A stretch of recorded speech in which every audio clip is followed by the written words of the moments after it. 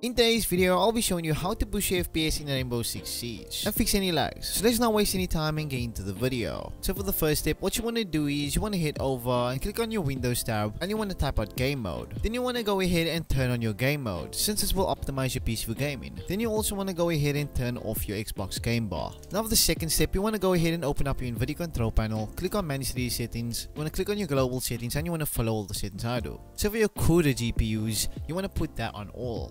And for the other settings on top, you want to simply turn off those settings. Then you want to scroll down and you want to put your low latency mode, you want to put that on ultra. Your max frame rate, you want to put that on off. And your preferred refresh rate, you want to put that on highest available. So once you're done with that, you want to simply click on program settings and you want to choose your Rainbow Six Siege application and you want to copy my settings. Your image scale you want to turn on. Your anisotropical filtering you want to put on 2x. Your monitor technology, you want to put that on G-Sync depending on your monitor. If you don't have a G-Sync monitor, then you don't have to do that. Then you want to scroll a bit down and you want to find preferred refresh rate and then put that on the highest available. Then you want to head over to texture filtering and you want to put that on. Then you want to head over to texture filtering. Under that, I want to copy my setting. Your texture filtering quality, you want to put that on performance since this will give you the best results. Then you want to head over to your VSync and you want to click on use application settings. You can also turn it off. Your virtual reality pre-rendering, you want to put that on 1. And once you're done with that, you want to go ahead and apply the settings.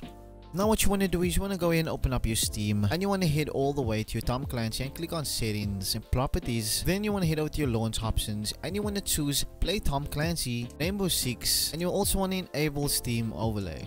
Now for the game settings, what you want to do is your display performance metrics, you want to put that on minimal metrics and this setting will give the option to see your FPS. Then once you're done with that, you want to head over to the display tab and you want to put your resolution on 1080p. If you have a low end PC, put it on 720p. Your refresh rate, you want to put it on the highest refresh rate you have. Then you want to head over to your FPS limit and you want to put that on off. Your VSync, you want to turn the setting off. And your field of view, you can bump that all the way up. Now you want to head over to the graphics tab and your NVIDIA Reflex low latency, you want to put this on plus boost since this will give you the best results. Now heading down to the quality settings, you want to turn your texture quality, you put that on low. Anisotropical, you want to put on 2x. Your LDQ quality, you want to put that on high. Your shading, you want to put that on low. Your shadow quality, that you want to put on medium. The reflection quality you can put on low. All the other settings you can put off. Now for your adaptive rendering scaling target FPS, you want to put that on 0. Your anti-aliasing you want to put off. And that was the best settings. So if you found this video helpful, please give it a like and also subscribe to this channel for more tips and tricks just like this. Anyway, you can watch this playlist to boost your FPS in other games.